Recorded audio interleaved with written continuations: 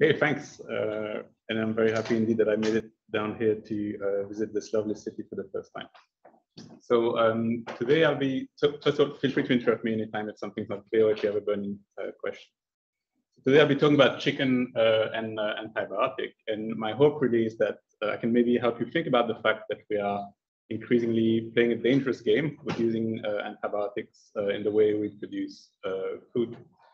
And in that context, I'll try to illustrate how geospatial modeling as a tool that was initially developed by ecologists to map a species occurrence can be used to try to accelerate and optimize the response that we bring to this problem really on a global level.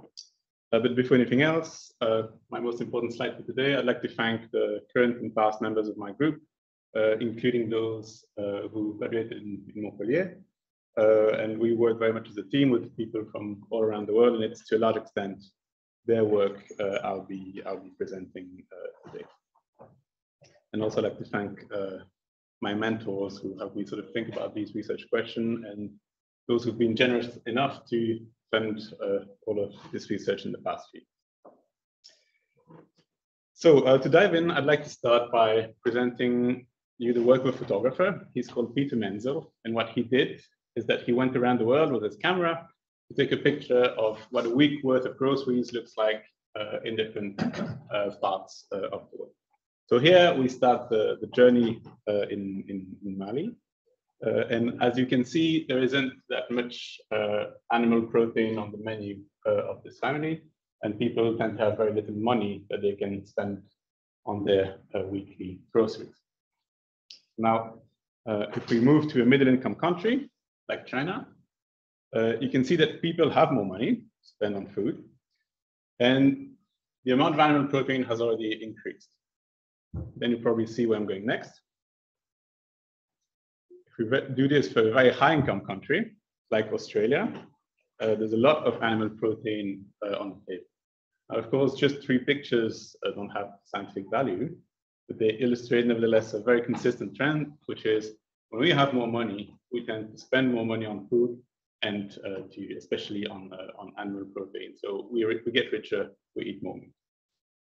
And the result of this global shift in diet means that we essentially now live in a world that looks very much like this. So if we compare the biomass expressed in dry tons of carbon, we realize that we live in a world where, well, the biomass of the animals that we raise for our own food production outweighs by far our own biomass, and by very far what is left of wildlife on Earth.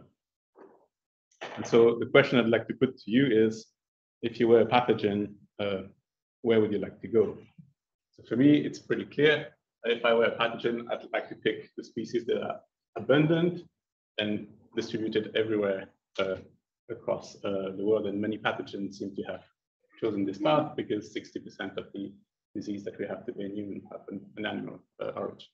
And many have spread easily in domestically raised animals. So over the years, my interest has been on several diseases. So I received my initial training in spatial analysis on working on malaria at Oxford. Then I did my PhD on the spatial epidemiology of bird flu in northern Thailand. And then since my postdoc at Princeton, my interest has really focused on the problem of overuse antibiotic and antibiotic resistance. I worked a little bit in human, but then was very much focused on the animal side. And now the approach I try to take on these diseases is to combine a statistical model with very large data sets to try to produce maps and make projection of where these drug-resistant pathogens may be found. Now let's look together at really the simplest possible example of what disease mapping consists in, with the case of bird flu in Thailand. So let's imagine we have a data set about farm locations, so typically coordinates on a map. And some of these farms had bird flu outbreak, the one in red on the top left. And we also have data about distribution of chicken and ducks, which are healthy carriers of most avian influenza viruses. Also maps of the distribution of rivers and wetlands, as well as the distribution of rice fields. And so if you're talking GIS language, so this is the geographic information system, so how we deal with maps on computers, this would come in the form of raster images. So these are big matrices with numbers that correspond to the density of the variable that you. And you can use that at the location of your farm with an outbreak to train a statistical model to try to generate a large scale and try to train that model and then reapply it to the entire imagery that you have.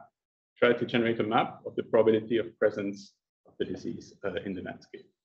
Now, the simplest example of that would be simply to have a logistic regression model where your response variable is 1 or 0, presence or absence of the disease, and your covariates are the different variables that I described before here. And then you reapply that to your entire imagery, and you have a map with values varying between 0 and 1 that tells you where to look for the disease. And so now you have a map. Well, what can you do with that? Well, first and foremost, you can try to use it to target surveillance in the areas that are most affected. And in Thailand, this has been the case with sort of orienting surveillance for outbreaks of bird flu. You can identify other geographical factors that may be associated with the presence, absence of the disease. But you can also use this map to inform like movement ban policies, for example. So in 2008-9, movements of chicken and duck were restricted in certain districts in Thailand, much in the same way that we had COVID lockdown that were sometimes regional. And you can use this map to sort of justify those decisions by the government, and then in court it's later challenged by farmers or local authorities. And then, sorry, I forgot to click on this one. The last point of interest is if you are an international funder, you can use these maps across different countries to try to prioritize your efforts, distribute surveillance capacity or intervention capacity between different countries that are affected by the same problem.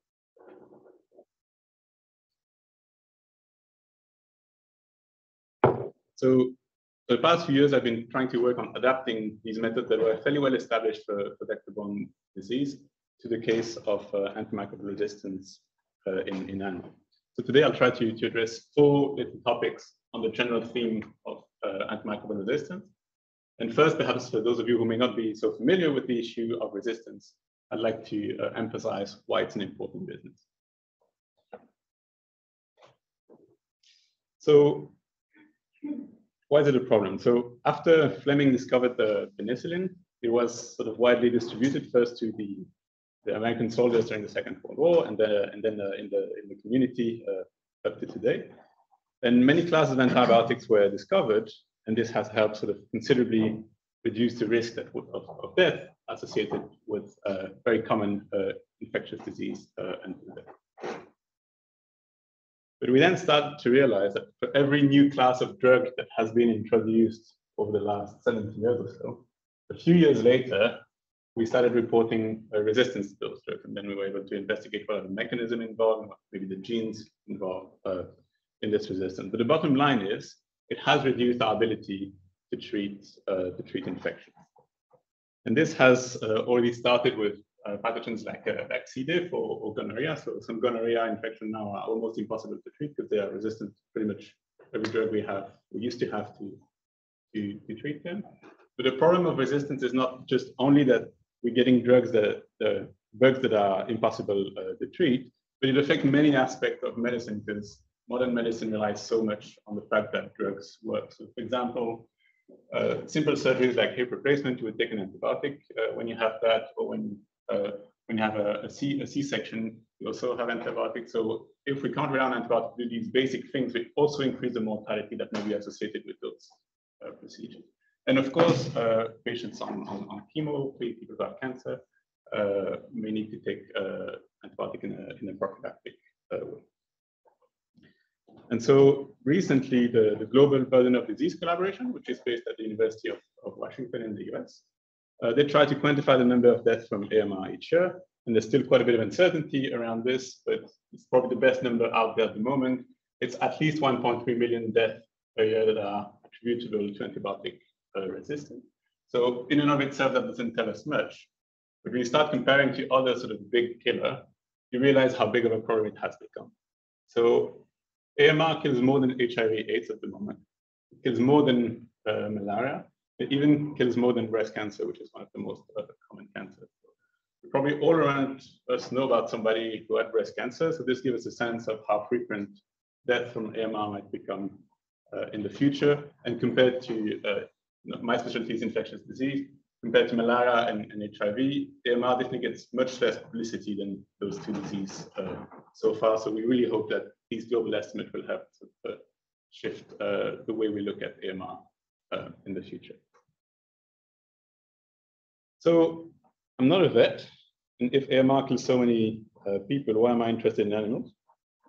Well, for a simple reason that the vast majority of the antibiotics that we produce on this planet, they're actually given to animals. Mostly to prevent infections, so when they're not sick yet, or to promote growth.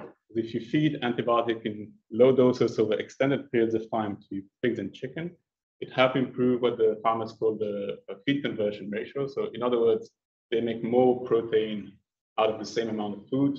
And so the farmers can save some money on food by providing less food, which is an important cost for them. But therefore, there are many opportunities for resistant genes to sort of emerge in the animal reservoir.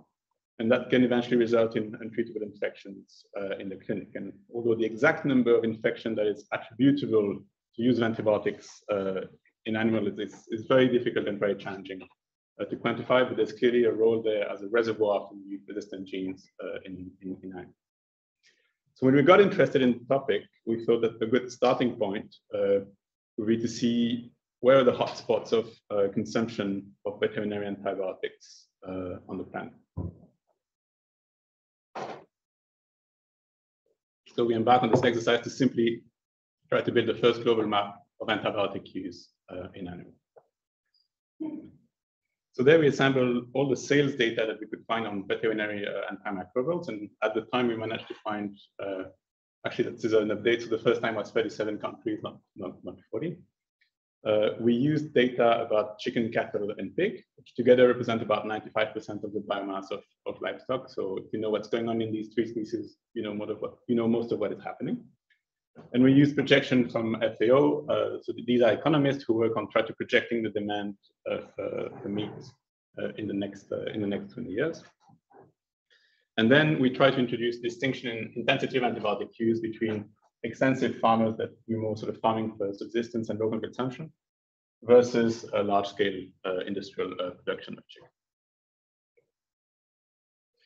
So the general idea of our methodology is super simple. We try to estimate the coefficient of this regression. So on one side, we have the total amount of antibiotic used. And on the right side, we have regressors, which are the amount of animals raised intensively in each country. So you have a total amount of antibiotic, and here it's only one of the three variables, the total amount of pig in the country. And there, the first important result was to see that chicken and pig, that's the value of this coefficient here. Chicken and pig, and we do that in the Bayesian framework. So we use some trials from the literature for those coefficients, and then we get these posteriors for these coefficients. And chicken and pig tend to use quite a bit more antibiotic than cattle.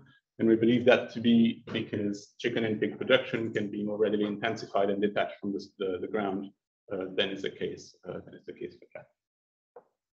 So we have those coefficients, and then we combine it with maps of population densities for pig, chicken, and cattle for the entire world. And the disaggregation between intensive and extensive production here is based on the relationship with the GDP per capita. So the richer a country is, the larger is the share of the proportion of animals that is produced in an intensive setting. And while doing that, the metric we use to quantify the biomass of livestock, and I'll just make a long story short here. On the left, we have the total biomass in kilogram. And here on the right, we have essentially three factors: the number of animals, and we keep this number separate because we have maps of numbers of animals rather than productivity. But then we try to account for productivity by including here the number of production cycle in the year. So if it takes 30 days to make a chicken in modern farming, that's what it takes. You can make 12 cycles a year. And then the amount of meat that is taken from the animal. So that's essentially a ratio between the live weight and the carcass weight. So it's the percentage that you can get out of a full animal. So we multiply all of this together, and this is a result. So what we obtain is a map with the amount of antimicrobial used in animal in every 10 by 10 kilometer pixel in the world. And then we can reaggregate this information on a national level. And so in 2019, which is the last reference year for which we did this exercise, we had about 90,000 tons of antimicrobial used in the world. China was by far the country with the largest consumption. About half the antibiotics in the world at the time were used in China. And by 2030, Asia will represent 2/3 of the global consumption, while Africa will only be 6% of the global consumption of antibiotics. So they arguably bear little responsibility in Africa about the current situation with resistance, and perhaps it could be good to exempt them for very restrictive measures in the future, since they're not responsible for the current mess, so to speak. And in Europe and North America, we have historically high level of antibiotic use, but over the last 10 years or so, there's been stewardship programs that have helped sort of curb this down, but fairly slowly. So there were 40 countries reporting, and then we tried to look at what makes a country report. So what makes a country more likely to report antimicrobial use? And what we realized is that the larger your share of export in your livestock production, the more likely you were to be in the reporting group rather than the non-reporting group. And the mechanism that's happening there is essentially, in order to secure some export market, some countries tend to report their sales to show some degree of transparency. And Thailand would be a good example of that.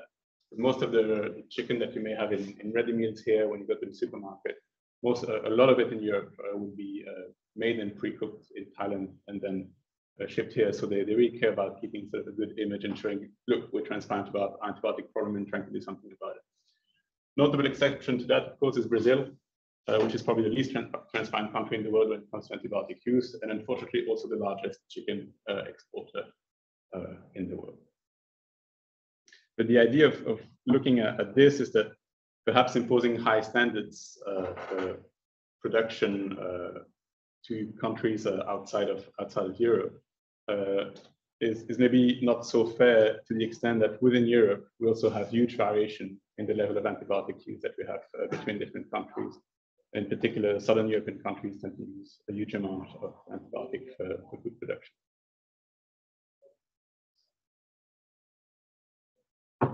So the next step was, of course, to see, well, what does all of this excess of antibiotic use mean for resistance? Because ultimately, that's what we care about, resistance level in animals.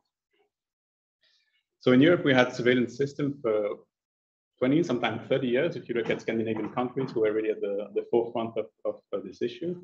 And the existence of that data has really helped shape policies and stewardship campaign.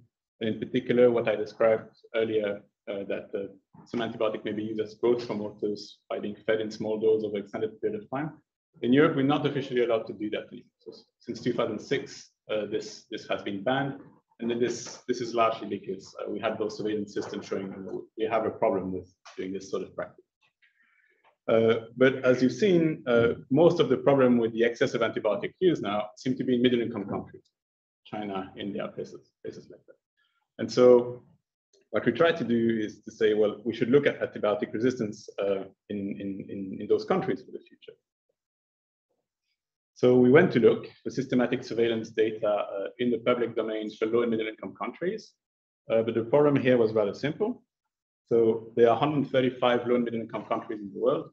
And in 2019, one had a government surveillance system run by the government that generated public data. And for some reason I don't understand, it was Colombia, which apparently seemed to be very upfront on the issue of resistance. So if we want to inform policy in the short term, clearly we need an alternative source of information for low and middle income countries. And where we've seen earlier that unfortunately that's where meat consumption is going to happen. So our approach was to take advantage of a largely untapped source of information, which is the 100 small point preference surveys that are done around the world by veterinarians going near their institute or to farmers they know, to look for resistance and sometimes try to hunt new resistant genes, which is something very popular among microbiologists. So they do these surveys sometimes directly on the farm. More often they go to a market and buy pieces of meat, bring it back to the lab and look what bacteria they can grow. Or sometimes it's done directly at the slaughterhouse level. But now these surveys are typically scattered across the literature. They are published in rather obscure journals. and the authors hardly get any exposure, which is a pity because they do a lot of useful groundwork there. So we assembled all the literature we could find on 4 indicator bacteria. That's E. coli, Staph, Campylobacter, and Salmonella. We looked for those bacteria in the 3 big livestock species: chicken, cat, and pig. And finally, we looked for resistance in all the drug pathogen combination that are recommended by the World Health Organization for susceptibility testing. And so I'm skipping through months of beautiful literature review, but essentially we read a lot of papers. And so the next thing we did was to try to summarize the trends in resistance with a single index. Now, there are almost as many resistance indexes as there are people working in my field. But our logic was to use something called P50, which is the proportion of antimicrobials tested in a survey that had resistance higher than 50%. So let's take a quick example. If we tested for 9 drugs and you had six drugs for which you had more than 50% of your isolates that were resistant, we count that as 1 drug resistant. And so here you had 6 out of 9 drugs that were above this 50% threshold. And that's the value of P50. If you only have 2 drugs like that, the value decreases. So what did we find? We summarized the trend in resistance using this index, and we followed the evolution of this metric globally over the last 18 years. And for chicken and pig, there's a clear increase in the proportion of drugs that are failing in animals, whereas for cattle, things seem to be a little bit more stable. So clearly, every year that passes, we lose sort of options in the treatment portfolio to control disease in animals. So once we've extracted all the information about the resistance rates, we put all of that on the map. And altogether, this represents about 300,000 biological samples. And our goal for the next step was to try to use this local information to make a global map of resistance. So concretely, like for the example with bird flu, we want to move from point level information to continuous coverage of resistance rate to produce a heat map. So how do we do this?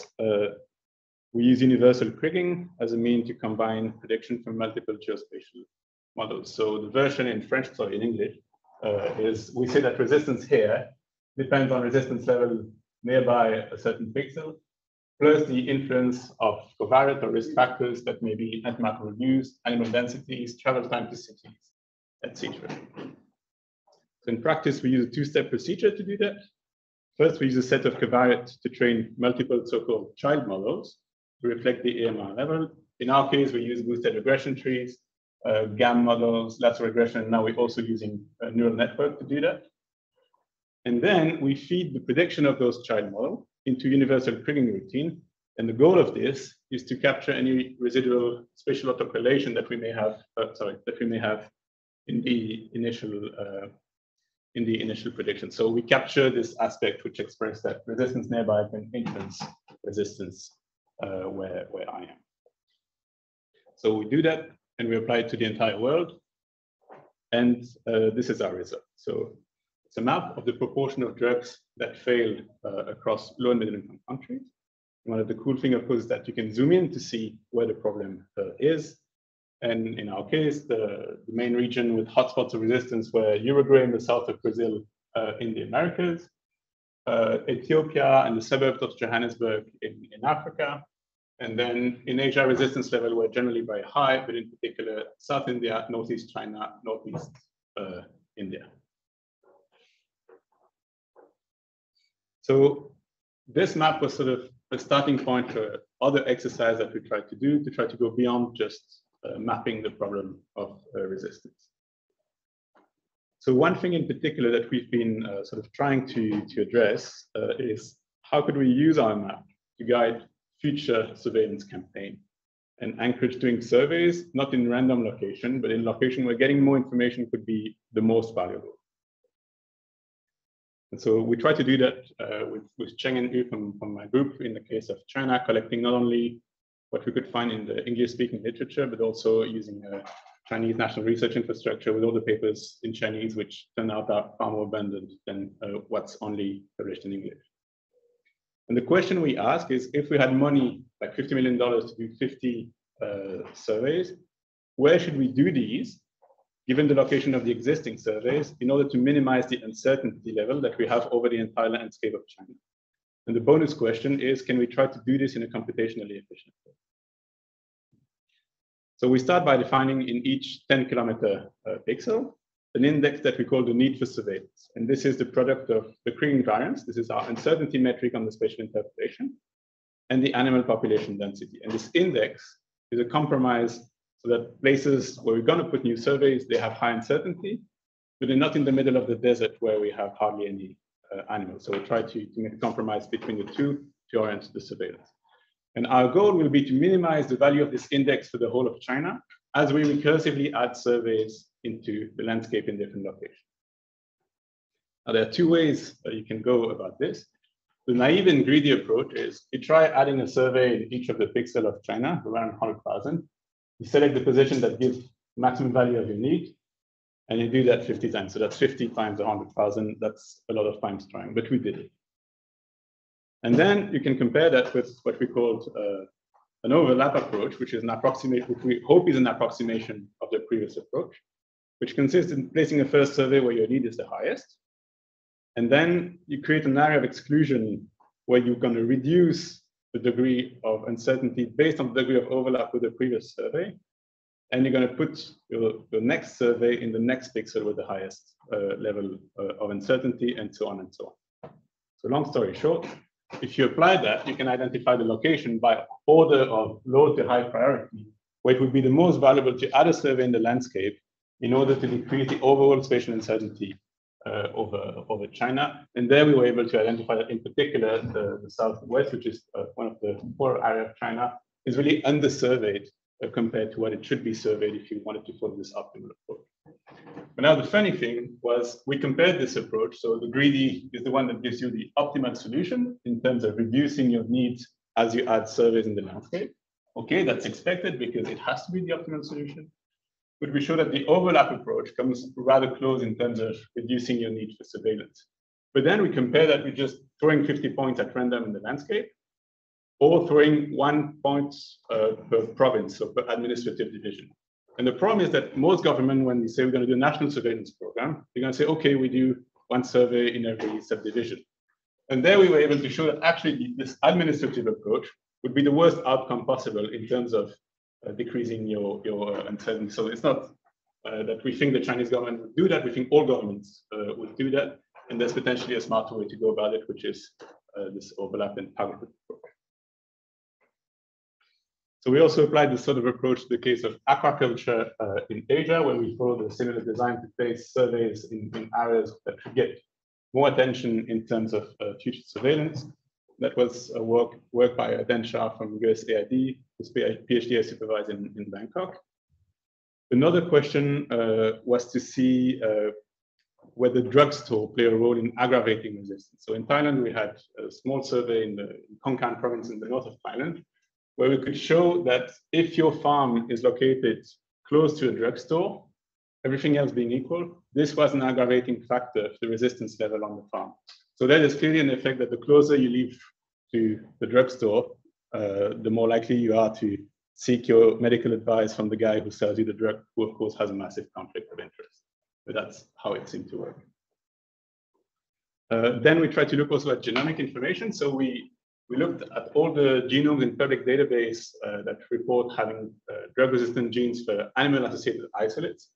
And we built a multi-drug resistance index.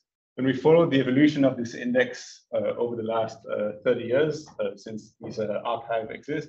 And there we had a rather strikingly good correspondence with what we found earlier from the phenotypic data. And then finally, working on AMR is not always bad news.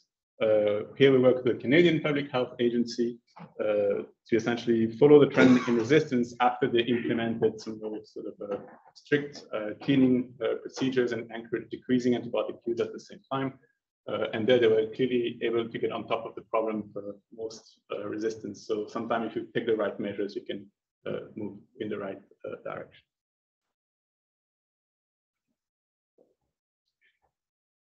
And finally, beyond the sort of traditional paper, we try to propose also some policy options to try to manage the problem of resistance.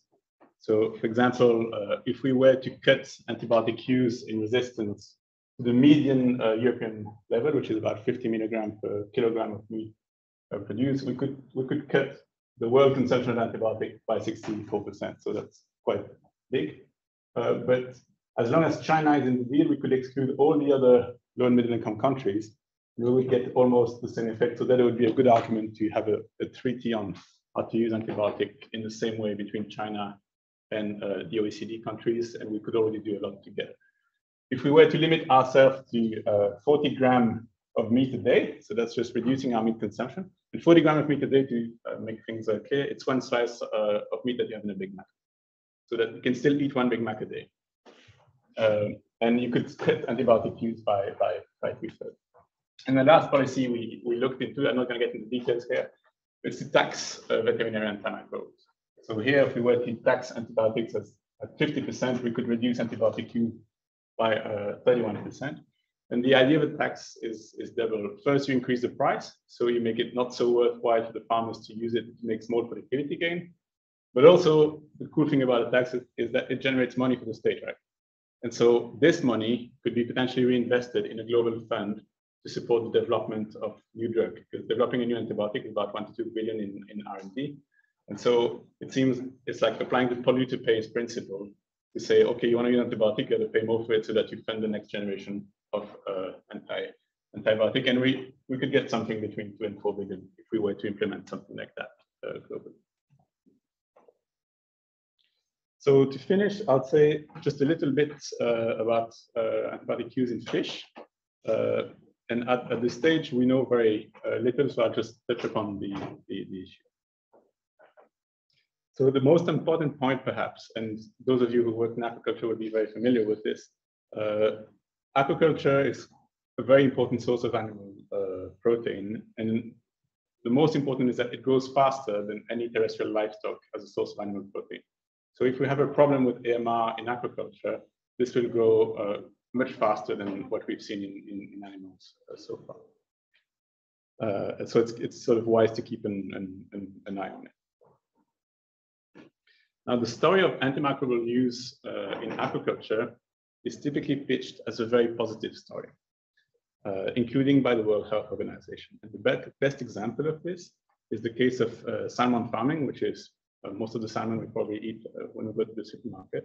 So salmon farming, in particular in Norway and Chile and Scotland, it used to be associated with the highest rate of antibiotic consumption, like 3 or 4 times the maximum value we have for pigs today. And this has been brought largely under control thanks to this thing. I don't know if it's going to work here. It's not. Anyway, that's a video of an amazing machine that like vaccinates a salmon every second with a vaccine that they've developed in reaction to this antibiotic overuse to control this parasite, which was causing tuberculosis on the salmon. And thanks to that, they've cut antibiotic use really dramatically. And usually the story stops there. It is not, the problem is not that the story is false. The problem is that the story is not the whole picture. Sorry, there we go. So if you work with antibiotic in livestock, you get chicken, cattle, and pig. You get 90% of the biomass of livestock, and you sort of know what's going on. If you want to do the same thing with fish, things are immensely more complex. So you need about 27 species to make up 90% of the global biomass of fish consumption. And they all live in different parts of the planet. They're not so homogeneously distributed as the terrestrial livestock.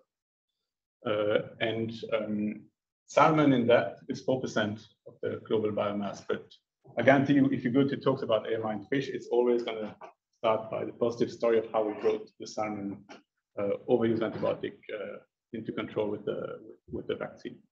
And so it's very important to sort of understand that if we try to quantify the global consumption of antibiotic in fish, it's very hard to get a fair picture, because we reviewed this literature systematically, And the most reasonable figure we could come with was around 13,000 tons, so a little bit more than 10% of the global consumption of antibiotic.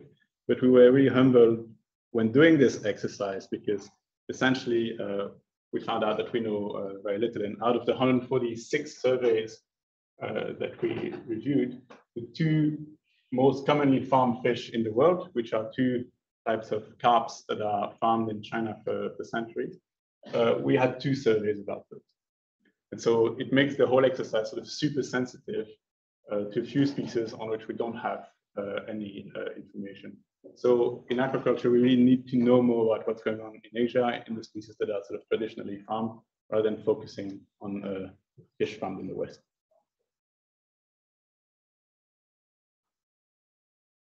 So yeah, similar to what we did in China, we tried to use information we had on resistance in fish to make maps of hotspots and cold spots of resistance in freshwater fish, define areas of priority for surveillance. And here, very clearly, the main take-home message is that we should have a much bigger focus on the Mekong Delta, the south of India, where there's a huge shrimp production industry in particular, and inland China, in particular, the province of Sichuan, where aquaculture is very big.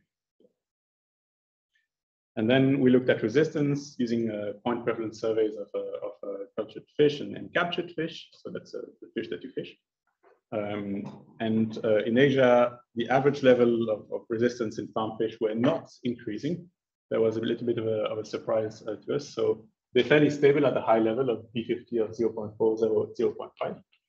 And in the captured fish, when we looked at the evolution of resistance level over time, we actually measured a decrease, and we were very puzzled by this. And our current interpretation, I mean, first of all, the sample size is much smaller, but our current interpretation is that this may reflect a general improvement in hygiene conditions and water treatment, so drinking water and sewage treatment in coastal area in low-income countries over the last decade. And so there might be actually less bacterial contamination in the humans that manipulate those fish on the market. And to finish, I'll just say a little word about the data that we use. So everything's in open access at something called resistancebank.org. You can check it out now on your phone if you want. The platform is still very much in its early days, so we're happy to take any sort of feedback on that. We try to provide visibility to every researcher in low and middle income countries, so we report all the information about resistance rates, linked to original publication, etc. We had a friend in India who, I didn't suspect this use of Resistance Bank, but he was looking for specific resistant genes and people who had samples with those genes. And he sort of did the reverse engineering of looking for who might have samples of things that are resistant and present certain genes in order to find collaborators. And we didn't really anticipate that it could be sort of used this way. But in any case, if you work on resistance and one day you do a survey, you can upload the result of your survey here to be seen on the map. We literally put your name when somebody passes the cursor on different surveys, and we have a little YouTube video to show you how this can be done. And I think I'll stop here. And yeah, thanks very much again for the invitation. Oh yeah, and one more thing, if you're interested in this topic and you're looking for postdocs and PhD, feel free to drop me an email. I'll have some money in the coming months. So thanks.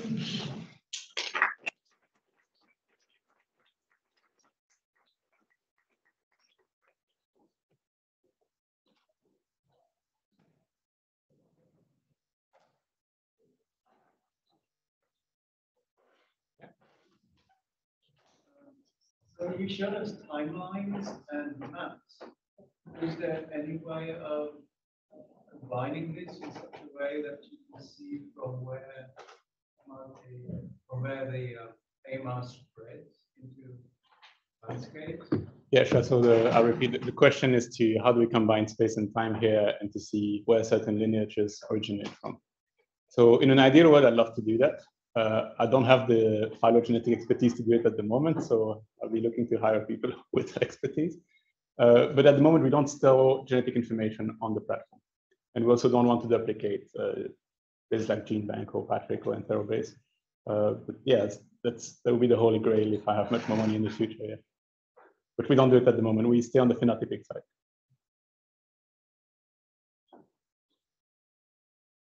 In the trend of antibiotic resistance, there was a lot of variants. Yeah. So I was wondering if you would have looked in the developed countries, where in theory you will have much more information on the use of antibiotics and the emergence of resistance. Where would you be able to really confirm that maybe in the past, before the regulations, you would have this link between use and antibiotic and antimicrobial resistance? Sure. Shall I repeat this one too? Okay. So to do it in a systematic way for all high-income countries at the same time, that would be quite a huge exercise.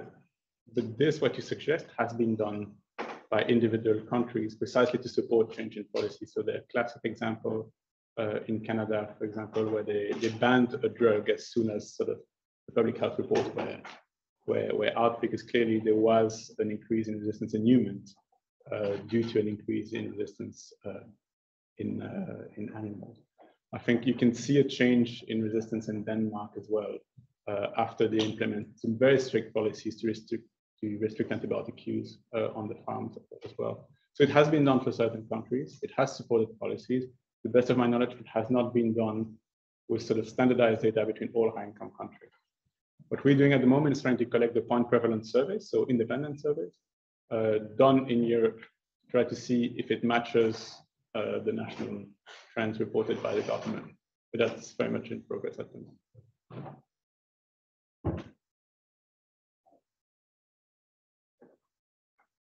Yeah.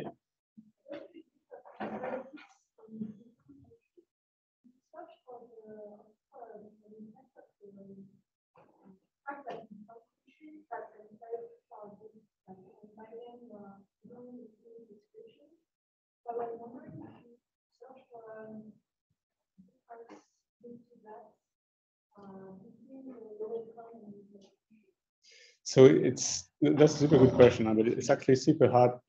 Yeah, sorry. So the question was about whether we see an effect on the sort of the legal aspect of access to drug between different countries and the higher rates of resistance or use. I think it's a super good question, but it's hard to turn text of law into ordinal variable, basically.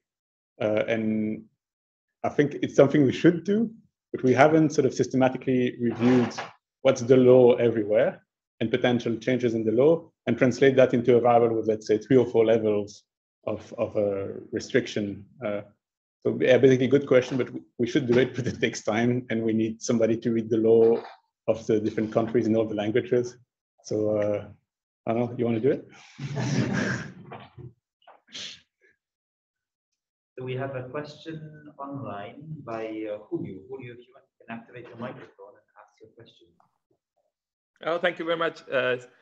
Thank you for your great talk. My question was, how do you account for different IMR screening methods on your surveys? Whether it's medium with antibiotics or whether they're actually looking at individual bacteria and doing the phenotypic screening? So we compared all the resistance rate obtained within each country for either this diffusion or microdilution. We did not find a systematic difference in the rates depending on the screening method. What we did do, however, is to take into account variation in breakpoint and the use of different microbiological guidelines for defining resistance, such that every rate is compared as if it was made with the same breakpoint value. So we went back and collected all the breakpoints from CLSI and the other one I forgot the name, the European one. So we try to take that into account.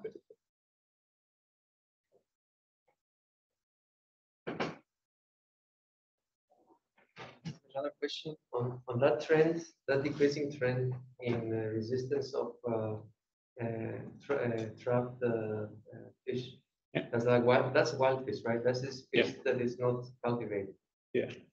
So, and you hypothesize that it's perhaps due to low release of antibiotics in coastal areas, right? No, so but I've not been very clear, so I'll repeat that. First of all, maybe you can Yeah. also say, like, when is that tested? Is it tested after is it tested when they reach the land, that resistance, or is it tested after they have been transported and, you know, like went to the slaughterhouse, to the market? Yeah, so that's where I was not clear. It's on the market. And so what we think we're measuring there is because those fish are handled by the fishermen and the people of the, In fact, we may well be measuring human contamination, decrease of human contamination, because on average today, the humans may have carrying less bacteria that are resistant. But again, it's like n equal 80 samples, because that's all what exists at the moment. So maybe we do that in 3 years again with the sample size 3 times bigger, and my hypothesis goes to the water. No, it's an interesting result. That's why I'm asking. Like maybe thinking of particular type of stock, like where it is fished. Maybe this could clear the picture of it, if it's possible with the data. Like if you can really look at stocks that are, you know, like really at coastal versus, you know, more on the open seas. Maybe that could help to discriminate that human effect or of the real coastal effect. It's rare that you have the information about where the fish has been fished, because it's all market stuff basically. And I think even the people on the market who are selling the fish, they may not know, in all honesty, where the fish from. Yeah.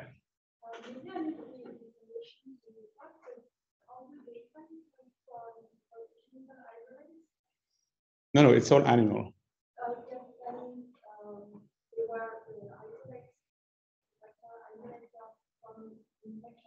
No. So they're all from healthy animals, actually.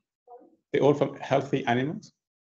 So they're not, we excluded explicitly all the surveys made on specifically sick animals to try to prevent sampling bias towards a very, very bad bug. But if you go on Resistance Bank, I don't remember exactly the categories, and some are droppings like chicken shit, basically. Some are cecal. You have the breakdown if you're interested in only a subset of the database. We have 4 or 5 categories, I think, on Resistance Bank, in which we have pooled the different surveys based on the type of sample.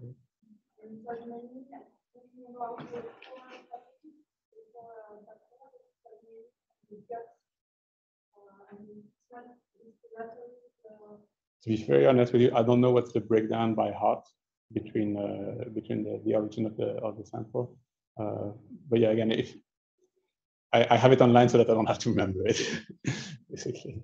But what I'm sure is we excluded explicitly everything that came from sick animals. It's mostly stuff from the slaughterhouse and the markets.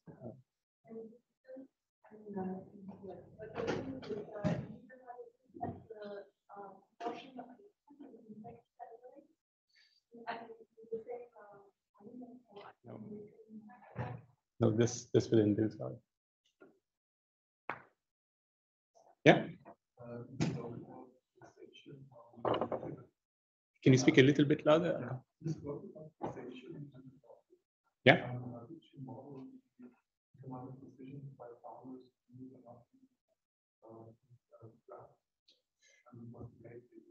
So we don't explicitly model farmers' behavior. Sorry. How did we take into account farmers' behavior in reacting to attacks on antibiotic? If I'm paraphrasing you right. The short answer is we didn't.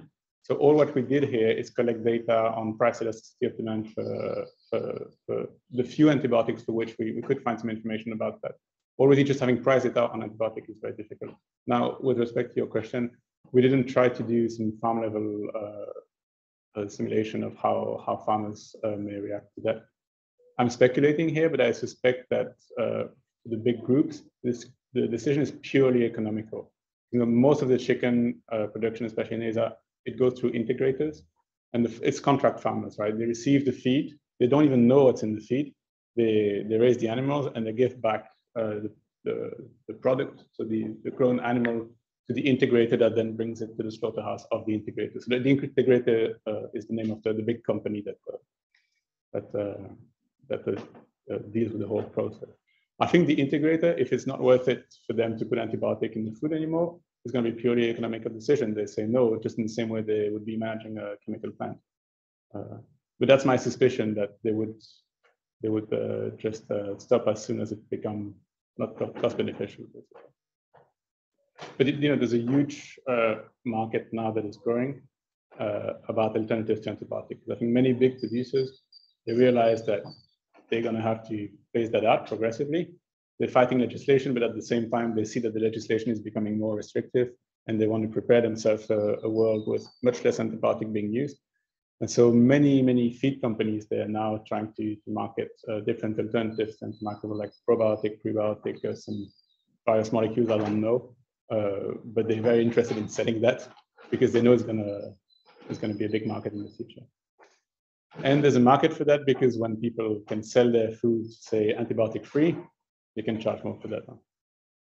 So there's an interest in finding alternatives, even if they're sometimes a bit more expensive.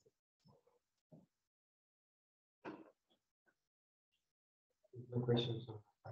I think we should thank Thomas once more.